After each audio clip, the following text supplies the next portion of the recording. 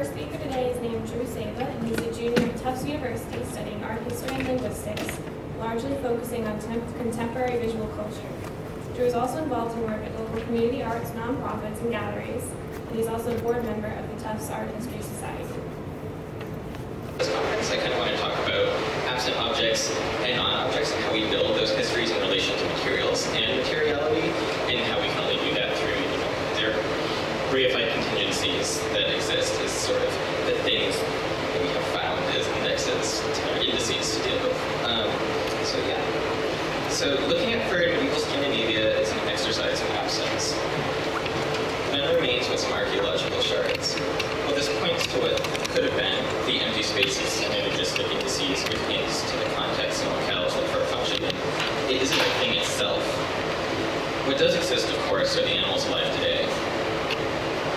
The bones of animals from which the fur was skinned can last too. Sagas and texts describing fur sit etched in pelts. Traces and reshapings of the earth itself by fur trade and fur making off the north. There are even a handful of images as well. The 14th century wooden Stanislas church in southern Sweden was painted around the wall on the inside. There are images of monstrous devilish creatures, all hair, pigs jousting and horses, their furs contacting fur, and infantrymen in fur armor. Funnily enough, this is an absent index too. The church burned down in 2001. Hinted at all along in these images and disappearances is a sense of the strange transitionality of fur, simultaneously belonging to animals, but also to the monstrous, and to humans as well. The space between non-human and non-human shifts into uncertainty. When fur is put on the body, the very acts of dressing and undressing can be transformative and uncanny representation of selfhood. It's a reflexive second skin you cannot become with. So here, I want to present a notion of transformation that is not merely social or symbolic, but rather one that understands the multiple reciprocal interactions of the various actings, be they people and bodies, or the very fur in its material upon the body and the world. They are all too part of a system of interaction that must be understood. And this potent transformative reality comes from the afterstuff of animal life, the vibrant matter cut into cloaks or worn as gloves. And this stuff has a sense of time left on itself. It must be taken from the animal, stretched and scraped and cured, and sewn. It might be passed on or it might be buried with someone, yet it eventually decays. Its objecthood lost necessarily because of its material properties. Bones are scattered and dislocated. The animal body is reimagined and transposed onto the human self. And through all these interactions, one might not be able to localize a single origin, to say where the transformation or translation spreads out of, where it comes back onto itself, where this sort of power of it originates. Thus, while I look at the materiality of fur as principal interest, I want to acknowledge a distributed agency that we might only circle about, a polyvalence that can't be answered but only troubled and explored, something in the space between garment and skin and animal and human, object and subject, where these relevancies too decay. So, oftentimes ways of knowing about the Viking past are through landscapes of death. One of the principal ways of changing the landscape of the North Atlantic was through burial mounds that would have surrounded Viking people and led to a constant reimagining of the phenomenological tenor of the land in some sort of unsettled, deathly feedback loop. Through these landscapes of death, we discover Berka. 8th century southern Swedish town is filled with fur-related alterations. In fact, osteological remains suggest fur was foundational to its existence from beginning to end. It's a landscape haunted by human death as much as by haunted animal. Although cremation was the most common death custom, it often involved a small burial mound. And this landscape of death and ritual indicates the socially transformative nature of fur, the way that placing fur against oneself and emerging into the world, or out of it, as the case may be in a death ritual, can signify class. The ways different animals are cut, treated, discarded, and regarded suggest something about the nature of how people relate to these creatures and to the spaces from where they come from. It also suggests who moved around wearing what the translation between person and pelt an animal does to the person, and what meaning was made within these hierarchies. The way that fur was used by whom said a tremendous deal about their social allowances. Fur's wearing itself constituted on social bodies, and this thus allowing for the emergence of transformations from material to social. Fur reified social economic identity. In Berka, this presents itself in two distinct ways. Those of lesser means would likely wear garments of different hides, so from badger or wolf or hare. Also, depending on their class status, the garment may be more representative of the original animal shape, taking advantage of the anatomical correspondences between human and animal, the material practicality rather than the aesthetic associations predominating. Even still, a fur garment of many animals matched together by color and texture seems to be the marker of upper classes. Thus, the less animal sort of form can only supersede pure function when one has the means to care. Although the other, this is just a burial, the other perhaps more unique and interesting way the classing of fur makes itself visible, at least to historians, and some of this may do purely to what archaeological remains are secure, is in grave sites. Some lavish burial sites feature numerous artifacts, as well as fur remains or bones from furred animals, which coincide only with these types of sites. This suggests that there's a specificity in the animal from which the fur itself comes from that presents class in these ceremonies and transforms these individuals in social space in particular ways. Additionally, the fur of certain animals, such as bears, is more present in wealthy people's clothing or grave sites. And here, our stain is always in death. Again, constructing material differences that would have required very difficult or dangerous hunting and repair. At times, the fur in these graves wrapped the bodies as opposed to being used like a garment, suggesting that its purpose was in some way specific to the ritual. And through this total situation of objects and their performance and the people present, there's a transformation of the site and the bodies into constructions of class individuals. One of the things that I think is especially interesting, for time I think I might condense this, but just to speak, especially in this image, while we don't have fur, what often happened is it interacted with objects that were left in the burial mounds. So there might be a piece of fur left on, like a gold piece like that. And I think this is especially interesting to consider the combinatorial power of materials and what sort of agency and power materials can have over time, especially in the light of the ideas of vibrant matter in political theorist Jane Bennett's terms, and sort of what sort of different power do scrambled together garments have in contradistinction to the power of these things interacting over time as we go to see them. And additionally, considering these assemblages, I think we can consider how fur and objects have interacted together in real sites. And so, archaeologists can identify from what animals these come from. We can speculate about the context these existed in, but I think here it is most fruitful to consider the way fur and its very materiality, by serving as part of these inhumation situations, has continued to act and interact upon the materials that coexist with it, to combine its agencies and powers in the site to render not a new, but shifted composite reality of itself. Additionally, the Norse sagas describe an invisible world where magic is implicit to reality.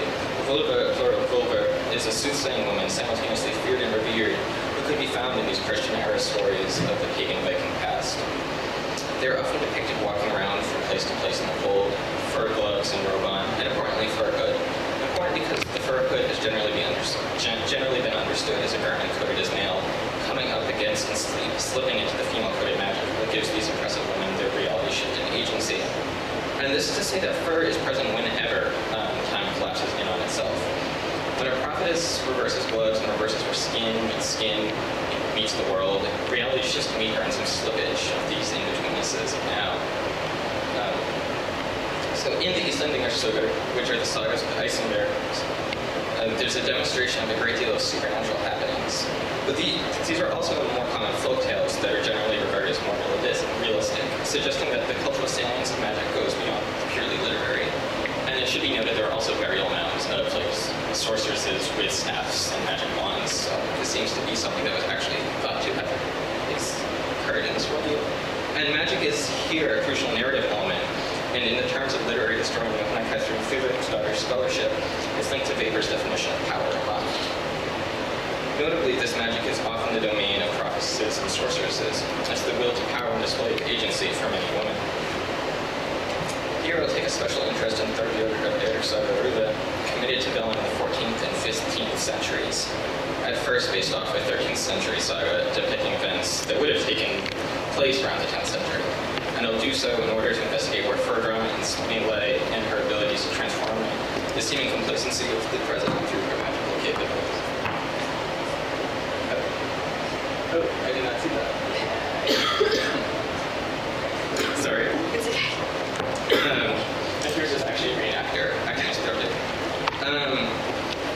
So Zeiba documents the expulsion of Eric the Red to Greenland, and later Leif Erikson's incursion into what is thought to be present-day Newfoundland.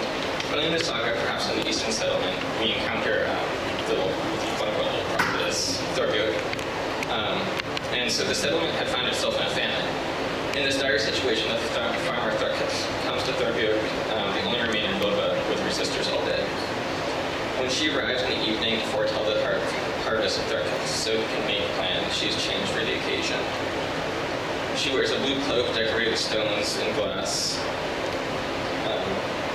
beads. She carries a staff cast with bronze and stones, a belt with a purse filled with her charms, and calfskin shoes with large tin knobs on the laces. Of interest here, however, is her black lambskin coat lined with white catskin and her catskin gloves. Also white on the inside, thus presumably no black or brown outers. Perhaps also animalistically noteworthy that she must sit on a cloak of chicken feathers. This attention to the color of the fur and the multiple contacts thereof illustrates a degree of interiority and exteriority, of known and unknown, and bodily and animal contact. The garment here sits somewhere between. It is very much out to the world, but also it has a little home it makes with the head or the hand. Here is the space of difference, a different skin inside and out. Yet there is nothing solid or definite about this. The resoluteness decays when a glove gets reversed, and when one considers the assembled juncture where skin A meets skin B.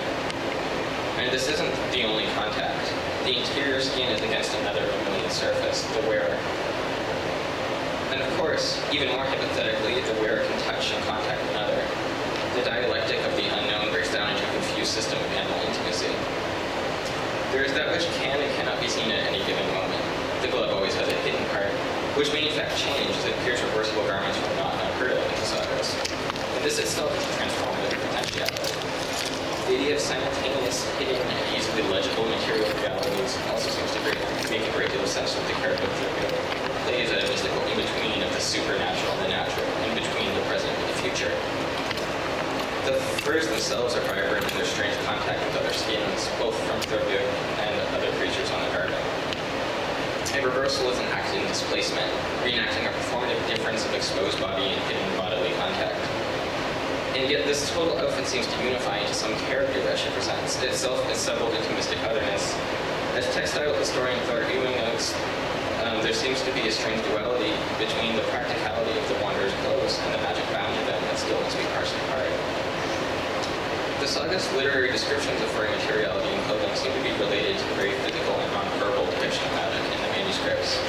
While people whom the sagas are about would have lived in a time of utterances and charms, the Christian saga audience really saw it in the text directly, perhaps because these Christian scribes couldn't or felt it inappropriate to write, thus giving signs in other ways, which is similarly done when men slay other men, and is free to put their notes. Magic is an important component of women's diverse agencies within the sagas. This could be a part of indicating the magical. However, so too could this material literality be beyond just a literary tool. We see also numerous examples of prediction, charms, and reality-altering spells. We also see many interesting fur close silver pendants in Denmark that variously depict Volver, so prophetesses, the goddess Freya, or the god Odin, whose feminine magic was depicted as a generally shameful conflation of gender bending and in sexological terms, homosexuality. And so, yes, this is probably Buddha. And it seems that ritual, materiality, and garments all interact inextricably. This supports a theory of multiply embedded angelic transformations at play in Thurbjorg's reversible gloves and her ability to see past the singular present into a magical future. So fur's absent self that only leaves the echo of its transformation allies the space between human and non-human in the past and present. When fur is put on the body, the very acts of dressing and undressing possess potentiality as transfiguring representations of selfhood. Fur is a tricky product. To say that it's made by hand is to fool oneself. Sure, you might scrape off the animal with a knife or a fingernail and sew it all up into a couple hundred more pellets, but you didn't meet the fur. It begs the question of the animal's place. Those killed, limbs cast off in the forest, are heads left untold terrifying, are those animals made to go extinct? In these violent moments, then, the animals and the people who kill and wear them are perpetually in the process of becoming something other, something new. The very contact and intimacy of tongue and garment making was real. skin against skin, where intimate contact is necessary, and animal reality is remade as the human becomes a fuzzy boundary through the garment in these in entirely social, magical, and practical space. There's a constant, uncanny reminder of from where the stuff came. Uncanny, perhaps in its mammalian familiarity, that's decidedly proximal, both in terms of contact and a taxonomy to ourselves. It might be turned to the world, perhaps stitched to silk or fine wool, here an assemblage of different power and agency, or transformed and reconfigured yet again, re-symbolizing its own material self. For one to be transformed by fur, the fur had to be transformed in turn from its animal self into material other. Some textual shift on a path of liminal beastliness to be worked by hand and embodied in space in a multitude of ways. Its materiality projects transformations onto its users. Body, time, reality, identity, economy, and earth shift to meet its material demands and react against the plane of its undeniably carnal surface. This is the only viscerality a historian can touch, the hyper-object on its own space-time scale. And here the bounds of humanity and non-humanity dissolve as fur comes onto our bodies from others, or grows from our bodies in monstrous scales. And in turn, the fur itself decays into time, coalescing into a system of effective and material discourse that emerges beyond the animal and beyond the material itself. So, thank you.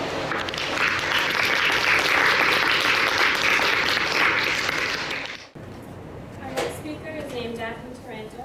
She is a senior undergraduate student at the Maryland Institute College of Art in Baltimore. She's a double major pursuing degrees in fine art and art history, theory, and criticism. Daphne is from New York and has a twin sister who attends the nearby art school RISD in Providence. Together, the sisters produce a multi-format publication and handmade editions that they publish twice a year. Each issue is theme-based, draws submission from over 100 individuals, and is a collaborative effort between their campuses and cities. For the past year, Daphne has researched the contemporary art culture of the United Arab Emirates, where she hopes to travel and visit for the first time after graduating. Hello. The title of my paper is Under the Rug, Dreams and Extremes in the United Arab Emirates Unfolding Contemporary Art Culture. And this is a version of my thesis paper, so it's a shortened edition, so if you have further questions, I have a lot more to say after. The United Arab Emirates, the UAE, is a country located on the Persian Gulf, surrounded by Oman, Saudi Arabia, Iran, and Qatar. For a bit of background, the UAE gained independence from British rule in 1971. I'll repeat that, 1971. The country is just 4 decades old. Capitalizing on the benefits gained mostly from an oil-based economy, the UAE has urbanized at an incredible rate since the 1950s, when oil discoveries prompted investments in education and infrastructure, such as the first paved roads.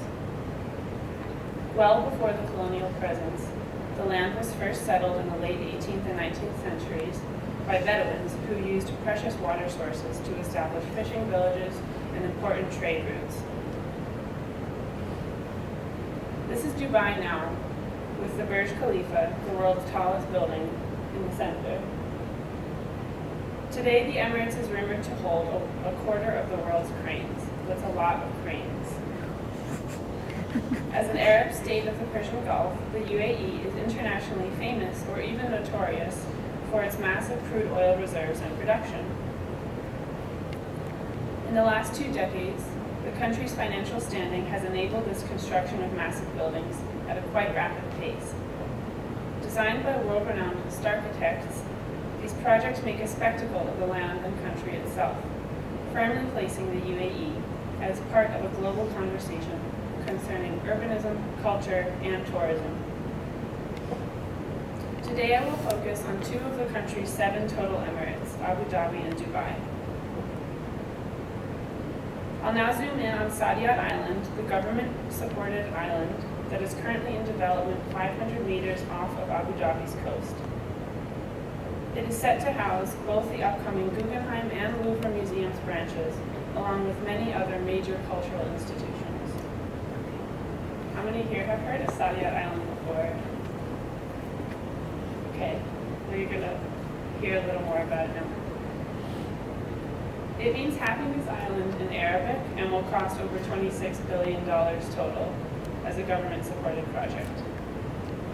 While there are many intriguing topics to discuss regarding the Emirates, this island is very much in the public eye and makes for a decent 15-minute conversation. You've probably heard about Saadiyat Island in the news within the last couple of years, along with the many superlatives that follow the Emirates, such as the fact that Dubai holds both the world's tallest building and the world's largest shopping mall.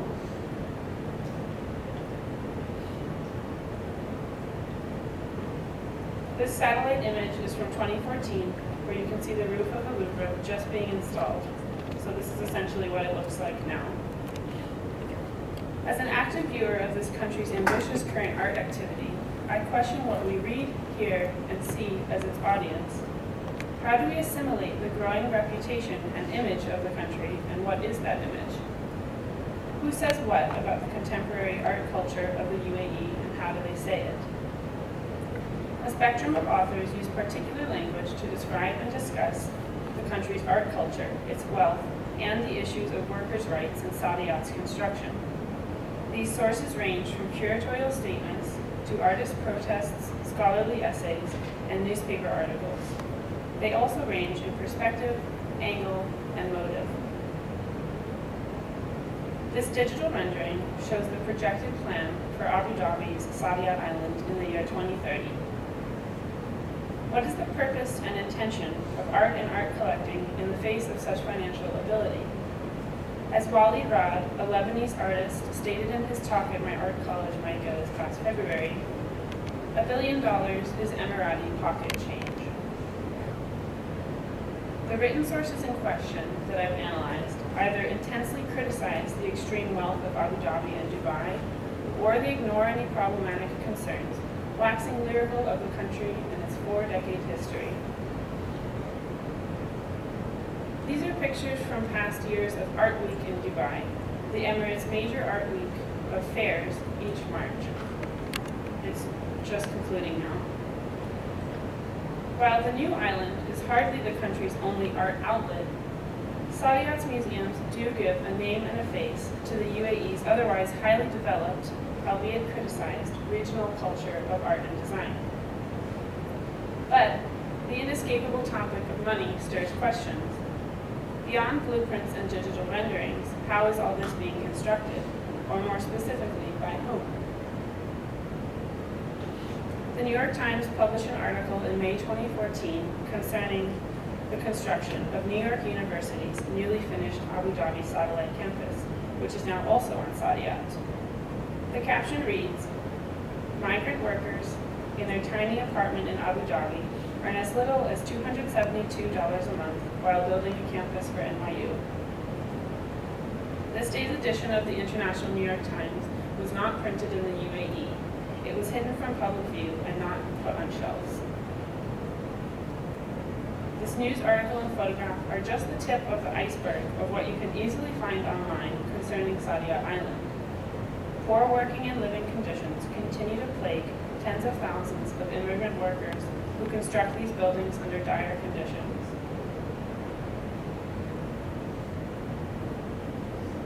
This is a digital rendering of the upcoming Louvre Museum on Saadiyat Island. It is hard as a viewer to not have an opinion and judgment of the allegedly new art culture in the UAE because it is so fantastic and unheard of, one could say it is extreme.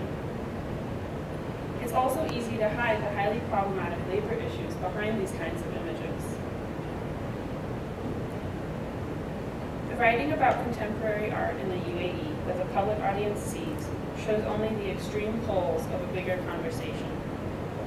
Museums and curators are hyper-positive, focusing nearly exclusively on the stunning visuals and projected plans for the Emirates. Meanwhile, news and media sources are bluntly critical of the UAE, usually criticizing Dubai and Abu Dhabi specifically. In viewing this range of information, discourse matters as it creates the stepping stones that direct art's viewing audience, meaning the public at large, meaning ourselves. On the farthest right-hand side of the spectrum, you'll find Dubai bashing.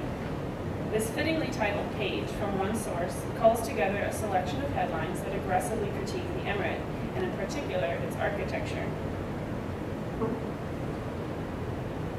This page, Dubai bashing, cites Sandcastles in the Sky, an article in which the writer and critic Philip Noble gives his opinion on the vice president of the UAE, Sheikh Mohammed bin Rashid Al Maktoum, who is also the constitutional monarch of Dubai.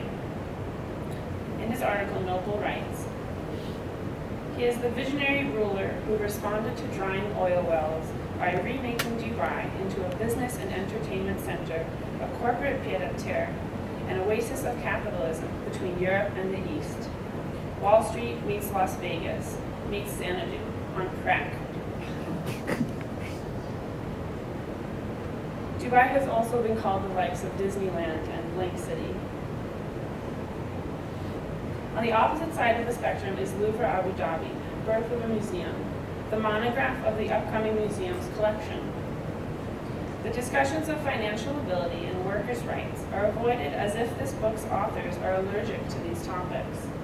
A price tag cannot or will not be pinned to the edifying democratization of culture that the museum will undoubtedly provide. The book's rhetoric and careful discourse acts as a defense against criticism, while avoiding mentioning the actual criticism of the Emirates at all costs. This is a rendering of the exterior of the future museum, which is absolutely stunning and has received critical acclaim for its design by the French architect Jean Nouvel. Please note, you might not be able to see it in this image, but there's a private boat that can drive you right up to the outside. In Birth of a Museum's introductory essays, of which there are several, the discourse of globalism and a collective human spirit spurs a fantastic vision, with rhetoric to match, that places art as a definition of and a defense for the country's validity, amidst critique and judgment from every angle. One essay in Birth of a Museum reads, "The museum, born of the Arabian Peninsula in an ever-changing and increasingly globalized world, aims to highlight shared human experience, transcending geography, nationality, and history. The spirit of universalism and exploration of commonalities over centuries is what this book and the museum hope to offer not only to the people of the UAE, but also to the world."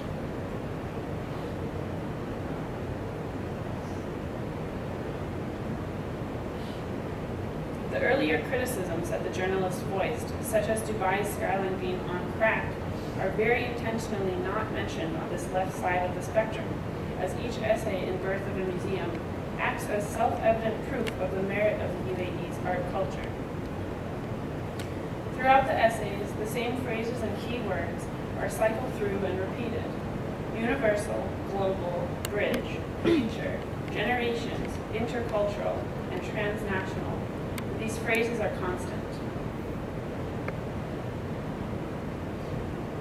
This is a picture of individuals looking at a scale model of the proposed Saadiyat Island, and you can see the white circle on the left.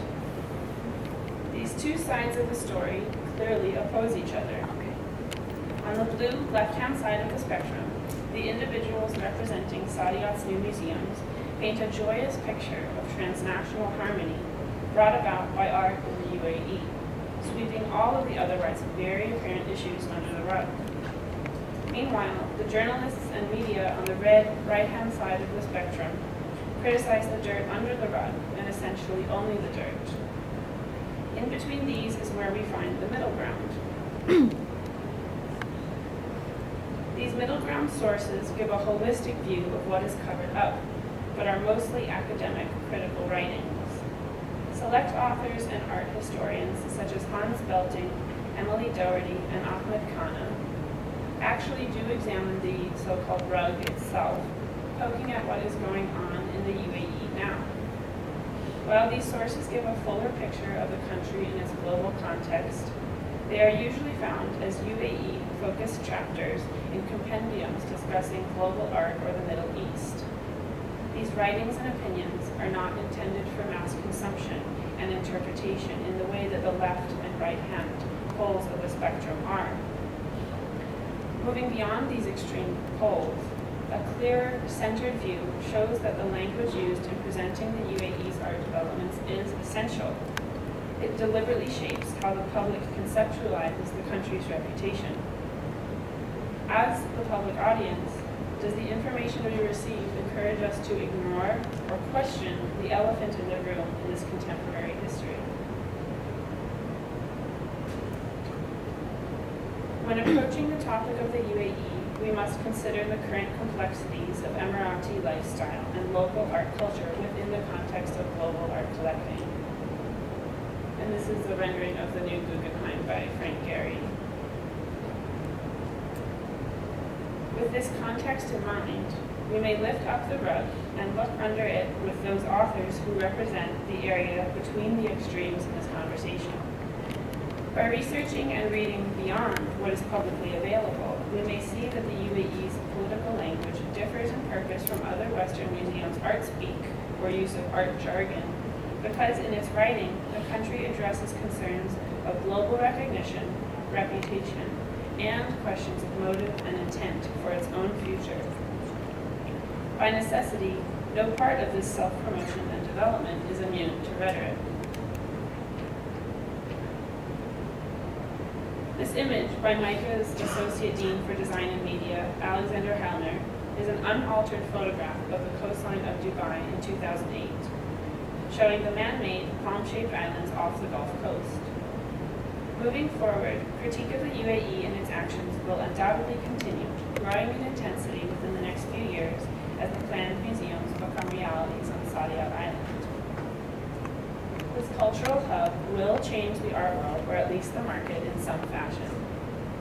We will continue to be offered both poles of the spectrum, as each of us is really considered a part of the UAE's audience. We are the art-consuming public, certainly as tourists, but more widely as people of the world.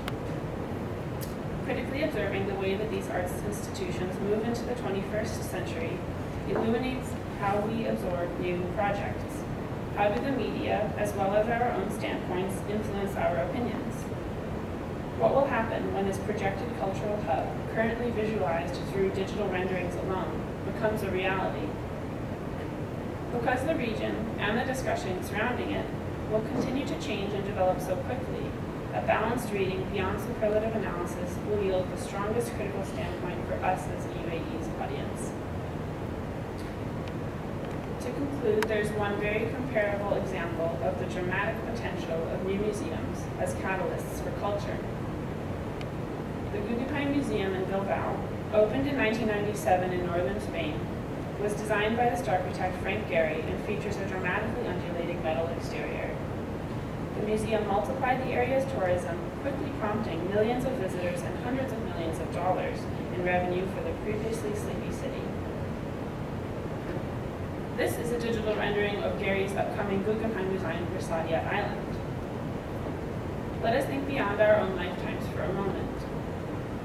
In considering the UAE's vigorously and impressively future-oriented visions, will the UAE truly become a global hub of art tourism, at some point rivaling even New York or Paris?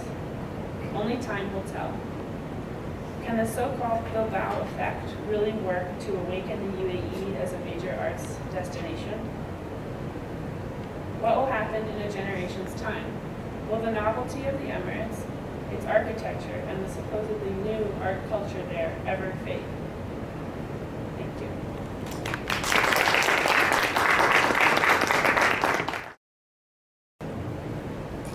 Olivia Stanislas will be graduating this spring with her BFA in painting and printmaking and her BA in developmental psychology from UMass Lowell. Primarily an artist, her work explores representations of climate change through personal experience, memory, and abstraction. She enjoys being involved in the UML and Greater Lowell art community and has shown in two-person and group exhibitions in Boston and Lowell.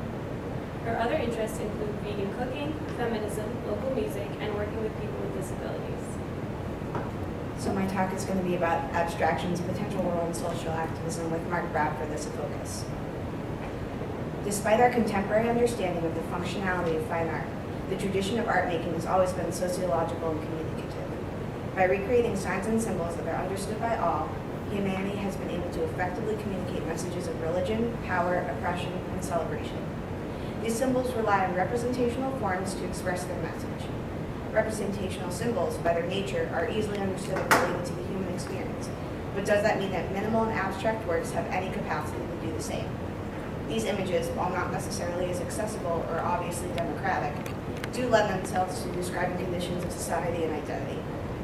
Non-objective art upturned how we easily relate to representational images, but the sociological importance and context of these works is as powerful as any others. The beginnings of artists' endeavors to abstract reality trace back to the invention of photography and film. Painting and sculpture's purpose has been to memorialize stories. With the influx of mechanical reproduction, what purposes does these high art forms serve now? What makes painting and sculpture separate from the documentary nature of these new methods of image making? Benjamin argues in his 1936 essay, The Work of Art in the Age of Mechanical Reproduction, that what is lost in this technical progress is the aura of the art, the originality and physicality of an image which has not been reproduced. The presence of a physical work of art in the context of the growing mass media and Nazi propaganda of this time led Benjamin to believe that the authentic experience with an art object was something sacred and meaningful. Benjamin's concept of time and aura of a piece was different from his trepidation towards the speed of mechanical reproduction. The consumption of these types of mass-produced images had an unsettling potential to be used for political influence and gain. Art has been freed from its use of ritual and religious motivation, but instead turns towards the agendas of those in power who can manipulate its manufacture. Benjamin saw that while this was the status of photography and film, the power of individual and dissident thought lay in images and objects with unique existence, as a direct experience of the work will encourage more thought without any underhanded framing. Mass consumption changes the need from individual interpretation to universal understanding, and Benjamin sees the framing of these images as paramount to their message.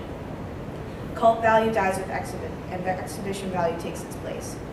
Messages invade the sacred space of art, and because of the control of the wealthy integral to the capitalist system, we see messages of the powerful minority. Benjamin wishes to see these images politicized in revolutionary Marxist ways, but the history of art is catered to wishes of the wealthy dashes these dreams. From Benjamin's foresight of the politicized framing of artworks, the world continues to see a denial of the positive politicization of art. Context of images becomes even more important with the advent of images and objects which seem the least likely to enact social change, the minimalist and conceptualist art of the 1960s and beyond.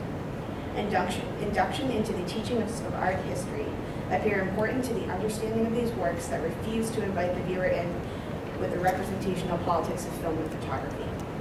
Conceptual art relied on information, reintroducing a language that was non-visual into a visual culture.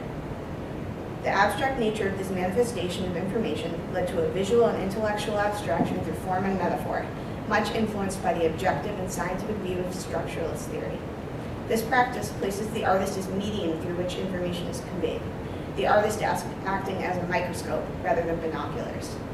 This new role for the artist comes at the empowerment and increased responsibility of the audience, leaving the art open to myriad interpretation and signaling the birth of the viewer as decider of meaning and worth. The meaning is now in the understanding, no longer in the artist's intention. Eve Metzler, in her 2013 text, Systems We Have Loved, argues that while the death of the author allowed for increased participation of the viewer, few deaths are emotionless. These new meanings rely on the reaction and manifestation of emotion and thought in the viewer, and Metzler posits that despite a cold and uninviting exterior, conceptual art is just as emotional and subversive as art which panders to its viewer. Affect theory and anti-humanist structuralism, the backbones of Metzler's arguments, are seen as distant philosophies. One which asserts that art and experience always elicit a physiological reaction and emotion, and the other which denies intent of the author and deems art as a product of our species' ability to communicate within a system of signs and symbols. Conceptual art, a product of systematic thinking, relishes its abstraction of thought and acts within that regulatory process to present information in mechanical but also personal ways. Metzler argues that conceptual and structuralist thinking appeals to our senses without apparent agenda, appeals to the inherent emotional nature of humanity in a way that leaves faith and room for the viewer to actively participate. Humanity, as it is wont to do, attempts to find meaning in anything it is given. Where we are able to find meaning is up to us in our attempts to understand and relate to images. In its philosophically vague nature, successful conceptual and abstract art exceeds its systems because it calls upon the viewer's associations with a light touch of influence. The author is not dead, but is backed off considerably from their pulpit. Specifically because the responsibility is on the audience, the power of interpretation and meaning falls into the democratic hands of everyone who sees it, and participation and emotion become vital to the activation of any art. When we consider the effective and revolutionary potentials of being in the physical presence of an original artwork, the aim of capitalist culture becomes clear. When we commodify forms of expression, these thoughts and ideas fall under control of the powerful and can be modeled into reflections of the traditional structuralist and perhaps meaningless systems. The artist today finds themselves between two equally disagreeable spectrums of development. An artist can choose to work outside the paradigm of institutions but risk financial failure, or they can be swallowed up by a corrupt system which attempts to put a price tag on the ideas of individuals. Abstraction allows for agency through the manifestation of large ideas into eloquent and metaphoric representations which are up to interpretation. This condensation of ideas merges with the same physiological agency of typical relational aesthetics. The artist who uses their presence acts in the same way as the artist who creates an object. Both present their opinions through solidity, one more ephemeral than the other, both abstracts of conditions and thoughts. If we think of putting art to work explaining or engaging participants in an abstract notion like democracy, we could, with more effort, turn this procedure around and consider what an abstraction like democracy might manifest like in physical or even aesthetic forms. How might the power of a thing, a physical presence which is unique in its creation and confident in its audience, inspire both aesthetic and sociological thinking? One artist whose work and life aggregates these disparate theories is the American artist Mark Bradford. Bradford was born in 1961 and received both his BFA and MFA from Cal Arts in the mid-1990s. His focus has been on celebrating his identity and the shared culture of this identity. Bradford, using paper in the same elemental and transformative way as paint, creates large abstract works which explore the personal and cultural history of a Black, male, gay immigrant living in California. Simply by making art and showing it to others, he is subversive, reverent, and antagonistic towards the history of abstraction and conceptual art. He uses the same language and methods as his aesthetic forebears, but democratizes abstraction through the use of humble material, childlike method, individual identity, and his actions outside of his own art practice. Bradford's familial history was a progenitor of his process. Bradford's mother was the owner of a hair salon that catered to Black women, and Bradford from a young age was involved in the business in making signs to advertise the salon. Bradford's 2002 Strawberry examines the relationship between material, memory, and labor through the use of singular datum that culminate into a greater whole. The end papers using perms and colored advertisements allowed for a new way to relate to the history of abstract painting that was dominated by white men. Using a material that holds significant personal and cultural history to create images, Bradford argues for a space for everyday material through the exclusion of paint in his paintings.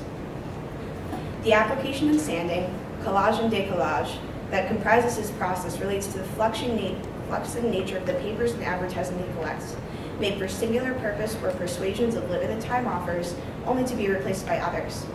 Importance of material references the conceptual, and the formal affect of this work is one of aged material, heat, mist, and repetition. There is a connection to romantic landscapes of the 19th century through the creation of atmosphere and sunset colors, reinforcing the connection to nostalgia and memory that the use of perm papers implies.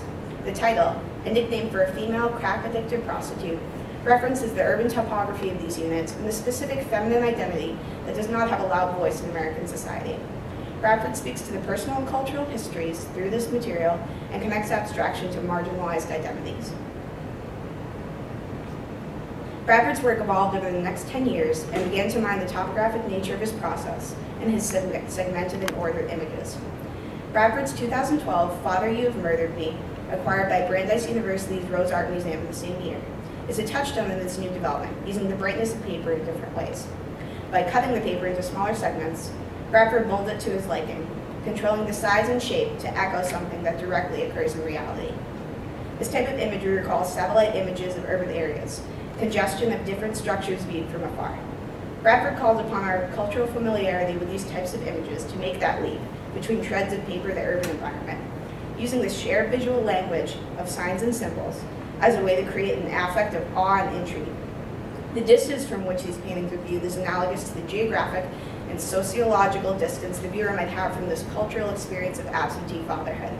Far away, the image overwhelms in its detail and scale, but close up there is luscious detail and seductive color that one lingers in. The painting's relationship to context, to what the image resembles, to the racial and familial implications of its title, and its place at the University Museum, creates a situation where an abstract image situated amongst other abstract images suddenly becomes political because of its content and context. His presence in the show, which celebrated heroes like de Kooning, is subversive because of his identity, but rightfully earned on the powerful and masterful work. The painting vibrates at the same frequency as the changing identities and infrastructure of the conditions he portrays. Bradford's recent exhibition at the Rose continued this referential nature of abstraction, but included information from cartography in a broader, more superficial sense and from the history of mapmaking and travel. Titled Sea Monsters, this exhibition was built around the discovery of new lands via ocean passage in the 15th and 16th century and the information that was gathered this way. Specifically in his 2014 talk at the Rose, Bradford speaks about these sea monsters that were drawn into these new maps to thrill and scare explorers of the unknown world. Bradford's The Edge of Expansion overtly refers to this history of the expanding horizon, to traveling across oceans to new places. This enticing painting glitters with silver, red, and orange, recreating the phenomenon of the surface of a body of water at sunset. This painting is both beautiful and artificial in its metallic surface and repetitious composition, and questions through its title and the context of Bradford's other work what exactly the Edge of Expansion is for the white European explorers. With the desire to expand their influence, they traveled and raised lands which they claimed from others and subjugated those they presumed inferior to themselves to continue their conquest. This dark history of expansion and colonialism is a romantic and disastrous tale, which is still controlled by the same groups of people who committed these crimes. In his abstraction, Bradford is able to sneak past any type of censorship to state his message in an effective, emotionally compelling, and formally beautiful statement. There is a hollowness to the beauty depicted, and this lack of substance is essential to Bradford's message of abstraction, of the types of perspectives and stories told within a gallery. In his 2012 talk at the Rose Art Museum about Father, You Have Murdered Me, Bradford spoke about his time at CalArts, a school which places emphasis on the theoretical, and how that moved him to speak about his place as an artist in what he considered the post-studio world. Bradford's scavengings bring authenticity and originality to his practice of collecting paper, and brings him into the world of cultures he depicts in his work. The material is not from a white cube, and thus it has connections to the outside world simply by virtue of its definition as paper. Bradford gives his work more authenticity because of his concern for social activism, as well as through his foundation, Art Plus Practice, which embraces a twofold mission: to empower and foster youth and to transform its community through the inspirational power of art. Bradford's history and identity push him to give others the same opportunities he has been given to engage in the public art discourse that is so often dominated by money and the elite. Bradford's mission to empower youth through art education and activism makes him a unique and fearsome identity in the art world. His causes and art mirror each other through their philosophy and subversion, and while he must rely on this system to survive as a provider of non-commercial culture, Bradford sees himself as an artist with a mission that is outside the studio and gallery, and acts as a voice in art and society at large. In summary, Bradford uses abstraction in ways which subvert the capitalist white art system through connections to material, identity, cultural history, and activism. The agency of abstraction is strengthened by its physical presence as an object, something which relates to human scale and the body in effective ways. In participating in the larger commercial system, Bradford has agency to change it and to spread his efforts into art making and social activism. When abstraction is taken into the hands of someone with a social mission like Bradford, it can be used to further that agenda because of its malleability. Abstraction can be a powerful tool that acts within a system it wishes to change. Thank you. Diane Vasquez is currently a senior at the University of Massachusetts Lowell. She majors in history with minors in art, history, and French. She has always had a passion for art history and has recently gained a new appreciation for the democratic aspect of street art as a whole. Upon graduating, she hopes to join in a work field that will allow her to merge her passion in the arts and the legal field possibly going into properties. So without further ado.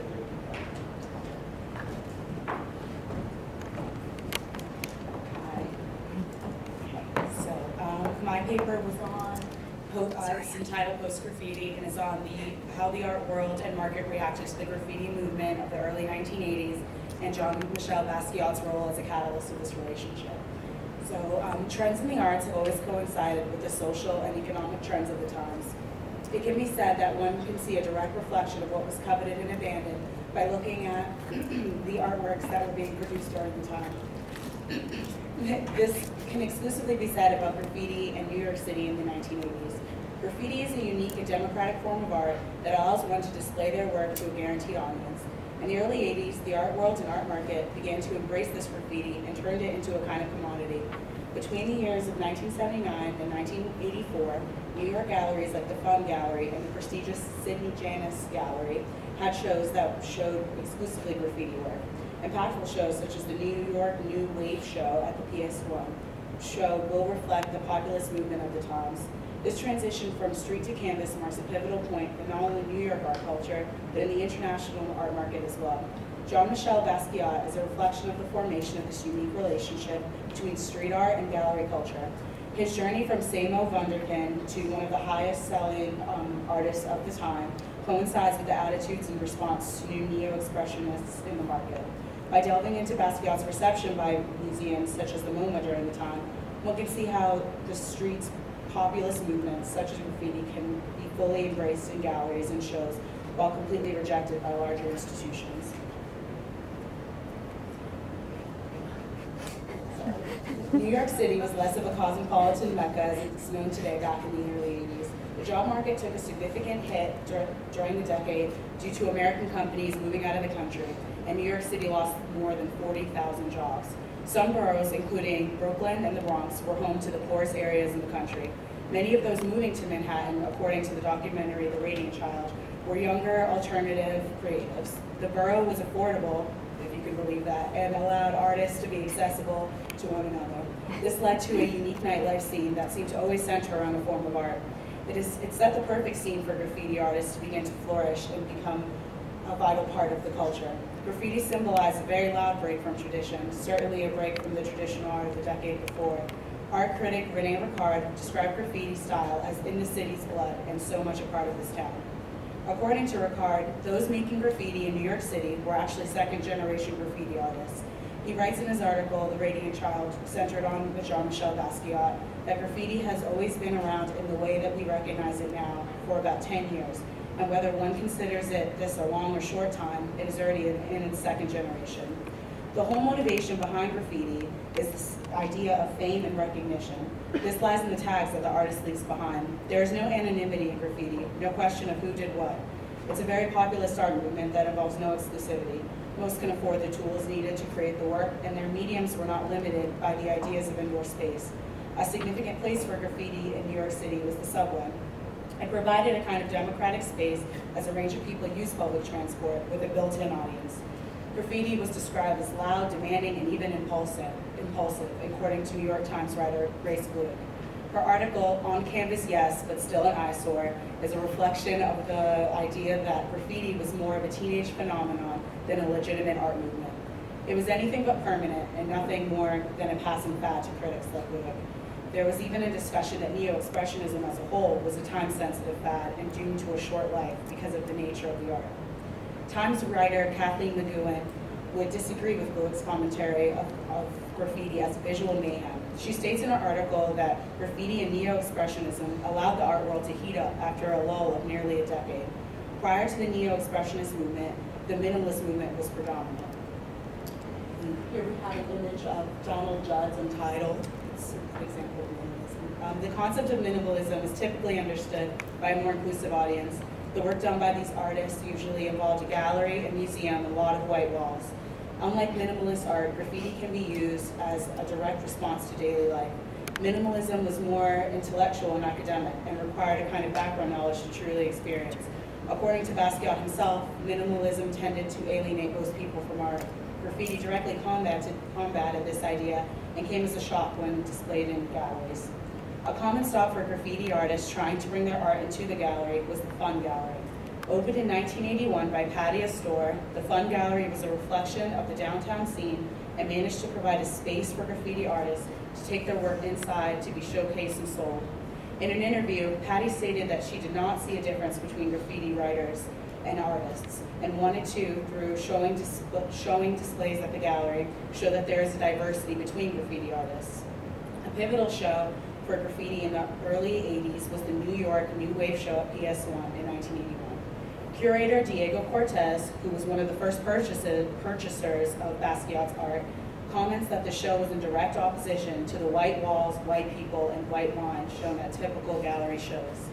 And here we have his track list for the artists in the show, most of which, aside from, well, Andy Warhol's up there, but most were brand new artists to the scene. It was one of Basquiat's first organized shows. In December 1983, the Sidney Janis Gallery produced a month-long exhibition entitled Post Graffiti. The prestigious gallery is known for giving Jackson Pollock his first 3 shows, and it can be said that it's known for promoting avant-garde artists. Post Graffiti included the work of Keith Haring, Lady Pink, and Jean-Michel Basquiat. The show included 18 other graffiti artists who were encouraged to put their work on canvas. The aforementioned New York Times article by Grace Lewick slammed the majority of artists taking place in the show as too impulsive and only in it for the thrill of seeing their name in lights. Only 2 artists were exempt from the harsh review, Keith Haring and Basquiat. Lewick stated that the 2 were more calculating and moderate than the wild-style graffiti artists and should therefore be held to a higher standard. Both Keith Haring and Jean-Michel Basquiat emerged into New York City art scene by doing graffiti-style work. They both surpassed the use of street art by firmly making their way into galleries and eventually selling their work all around the world. Keith Haring began using blank black advertising spaces in the subway stations to produce simple, bold line pieces, such as his familiar tag, The Radiant Baby. Throughout his career, his street art helped him gain the role as a bridge between the world of art and ideas and the main streets of New York City. Basquiat began gaining attention by his alternate graffiti writing ego, SAMO, an acronym for, sorry for the language, same old shit, with partner Al Diaz. SAMO works were usually spray-painted phrases or sentences on buildings and subway trains. The work of SAMO differed significantly with the typical graffiti of the time. It seemed to transcend tagging to provide a commentary on the art world itself. Jordana Morsaghi suggests that the particular phase, SAMO as an end to plain art, was positioning SAMO as an alternative to the commercial art world. Ironically, SAMO is what initiated the road for Basquiat to become such an important part of the very same art world. When Basquiat went on to participate in exhibitions and have solo shows, many critics defended his SAMO past by really emphasizing the historical references in his work. Much of the work that Basquiat produces cites famous fine art such as the Mona Lisa and works from Picasso. His painting process tended to be intellectually fueled as well. He commonly put texts and phrases on his canvases, similar to the ones that he produced as SAMO. In one review on a show at the Mary Boone Gallery in 1985, an art critic stated that while Basquiat did begin with SAMO, his work is different from the defacers who over the last decade moved from exhibitionism in the subways to exhibitions in galleries. The intellectual edge that Basquiat had helped legitimize him as more than just a defacer in the eyes of critics. It helped him transcend the genre of graffiti and enter the realm of neo-expressionism. There was a shift in the art market during the 80s as well that worked in favor of artists like Basquiat. It was a time when art pieces were starting to be sold for what was considered to be outrageous prices. The commercial art market began to impact the art world as a whole. These new attitudes about what art is truly worth played a part in the embrace of alternative artists such as Basquiat. In an article written in 1983, also by Grace Lewick, entitled "When Money Talks, What Does It Say About Art?", discusses what was then a new way of looking at art as another form of currency. She writes, "The number of single transactions of purchasing art is in the several millions of dollars, and the increasingly common view of art as a highly tradable commodity is more apparent. These attitudes towards art raise different kinds of questions that directly deal with our experience as a viewer. For example, Lewick questions whether high prices and their attendant publicity tend to interfere with our aesthetic experience of the work. Do they, to some degree, allow the function of, cause the price of the function to affect the judgment of our own. And very often we are bullied into doing just that. The new commercial angle of the art world would also encourage the industry of galleries. Sagis writes that there were 73 galleries in 1979, but by 1985 the listing climbed to almost 450. The demand for new art compared to a decade before marks the 80s art market as producing an unquenchable demand for something new. Artists such Basquiat, Herring, or graffitiist Kenny Sharp, once seized upon, became overnight sensations. In understanding the aforementioned demand Basquiat experienced, it is important to know what set him apart from the rest. Basquiat's uniqueness in not only the art he was producing, but as a figure breaking ground in the art world in that moment. Basquiat was of Haitian and Puerto Rican descent, instantly setting himself far apart from the high-selling artists of the time. In most reviews, there was a mention of his ethnicity and his street upbringing in Brooklyn. In an article written in 1983, Basquiat was referred to as Haitian boy wonder raised in the subway. Basquiat was referred to as the Black Picasso, as his style is described as primitive and deliberately naive. It was a far cry from the intellectual appeal of art in the previous decade. He also centered many of his works on the black body and prominent black figures such as Sugar Ray Robinson, as he believed they weren't focused enough throughout art history. There has always been a kind of disconnect between the major art world and African American art. As Sagis writes, African Americans have faced confinements and limitations in the visual arts. Most have failed to capture the complex range of the black identity. Basquiat was truly putting forth something revolutionary. However, what made him so special to the art culture is also what ostracized him, and he felt the weight of prejudice heavily throughout his career, no matter how famous he got. In a review of his work, written in 1984, Vivian Renoir writes, "Right now, Basquiat is a very promising painter who has a chance of becoming a very good one, as long as he can withstand the forces that would make him an art world mascot." Part of this has to do with the celebrity figure that came with his title. The celebrity also helped drive up the commercial worth of his work in the short amount of time he was on the scene. The first mention of the artist in the New York Times was a small advertisement for an oil painting in 1981. Just 2 years later, he was getting full-page articles dedicated to his marketability. In 1983, the average sale of his work increased by 600%. The pace of the market reflected the pace of the times, and it allowed artists like Herring and Basquiat to have their hands firmly planted in marketing fashion shows and galleries. Herring was involved in designing bottles for Absolute Vodka, while Basquiat was appearing on MTV regularly. It seemed that while the multiple outlets that embraced these artists, major art institutions were hesitant to accept them.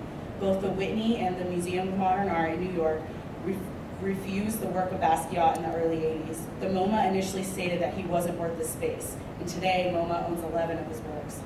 The larger art institutions take more time to accept something as radically different as graffiti and neo-expressionism, and this shows the divide between the art market and traditional art culture. Thank you. Behind, so we're going to have one question for each person, so if anyone's interested in asking any questions for Drew and Fer, we'd love to take them now. If not, we can move on to Daphne. Actually, we've I have a question for Drew, actually, regarding fur, the art object. So it seems within your talk that you were referring to fur as something that was more of an extension of the body, something that really calls to the identity of the person. So how, I don't know, can you hear me? I can hear you. Okay. So how should we perceive fur in relation to other art objects that we find in burial spaces? Is there more of a connection to the human body with its deterioration? Right, so I guess there's two things there. One being that, I guess there's two things there. One being that other objects, you have this object, right?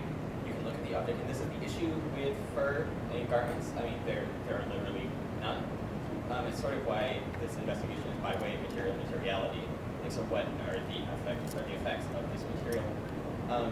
Sorry, what's the full question again? Oh, just in regards to how Oh, how it relates to the body. Yes. I think for me, what it really speaks to, I mean, like, fur is this very visceral, mammalian thing, and beyond wearing it and how that affects you, it is somehow intimately related to the body. And throughout Christian Europe and even in Scandinavia, there are numerous monsters and transformation which were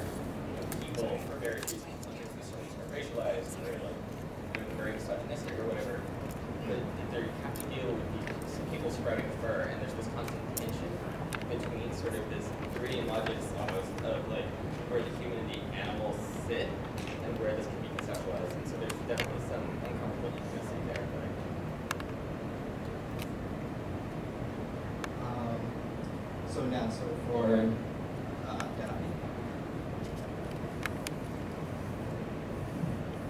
I actually have a question for two people that are related. So Olivia and Diana, I think both of your papers actually are kind of mirror images of each other, right? I don't know if you guys noticed that when you were presenting. And both of you, I think, rely on biography.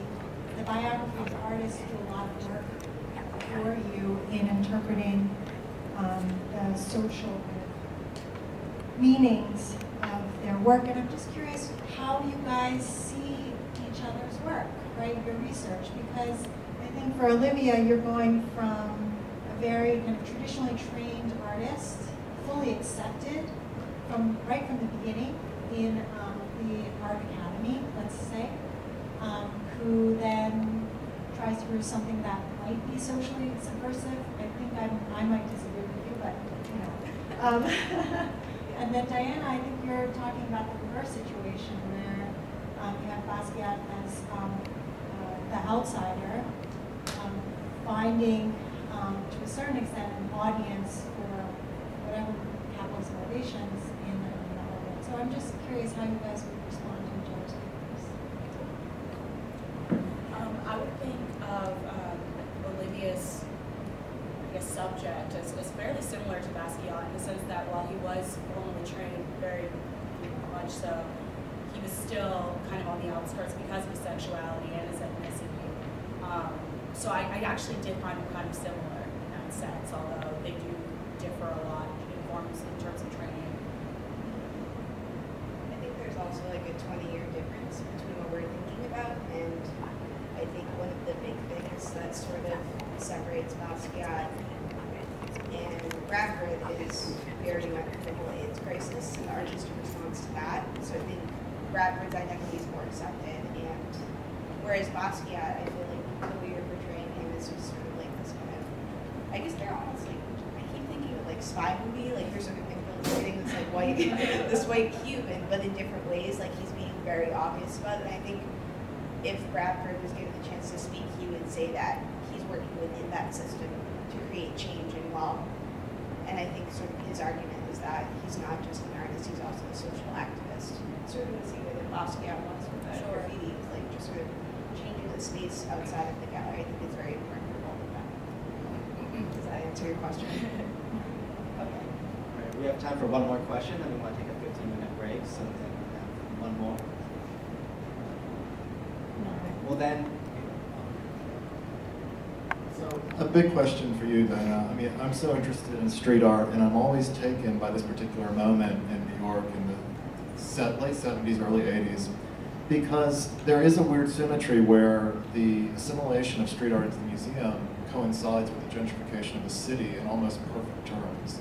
And there's a real temptation to read this in terms of the following narrative that, okay, street art is assimilated, any sort of revolutionary potential is deflated in the process, and therefore it loses its credentials on the street, and it almost becomes this product of grand design. You can go too far with it.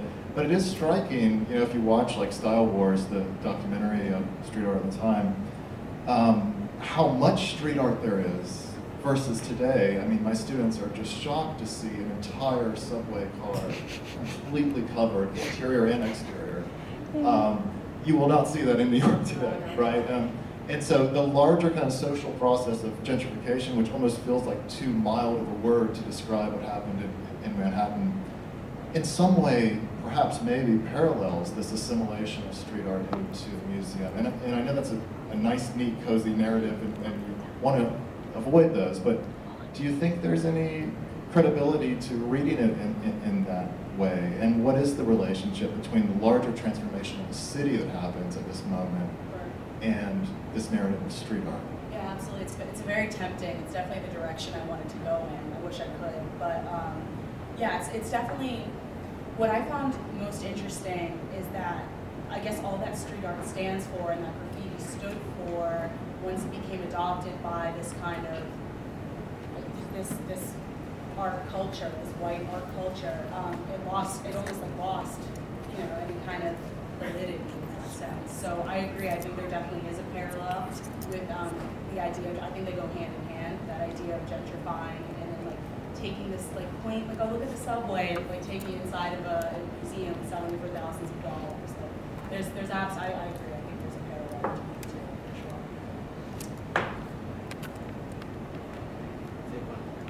Daphne, I have a question for you. What art will be shown in those museums?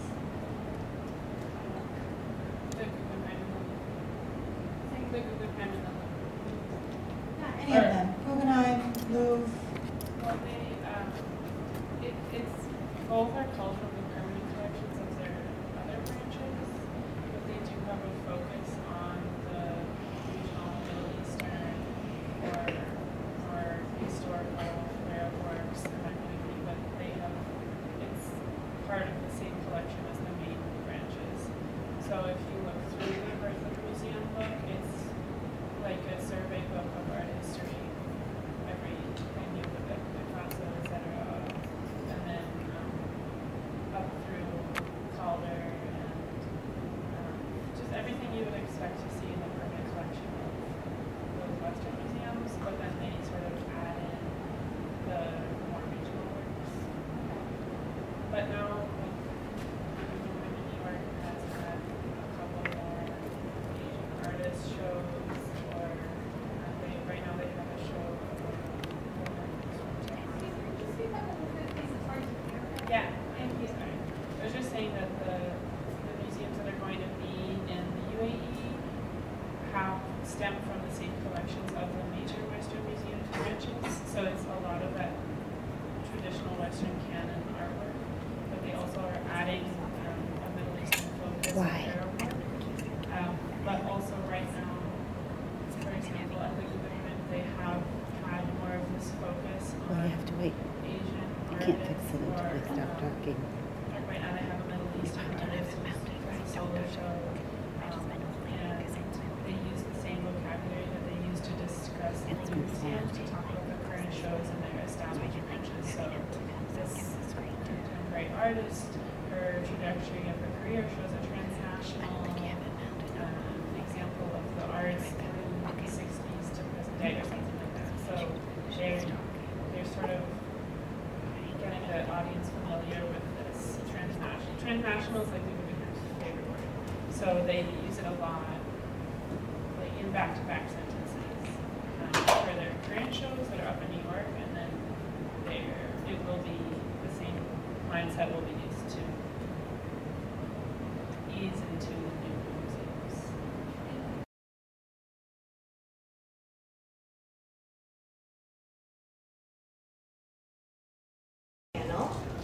Our first speaker will be Catherine Carlotto. She is a 2003 UMass Dartmouth alumni with a bachelor's degree in art history and a Bachelor of Fine Arts degree in illustration. She is currently pursuing a master's degree in art history at the University of Massachusetts Amherst, where she is majoring in modern architecture and minoring in medieval studies.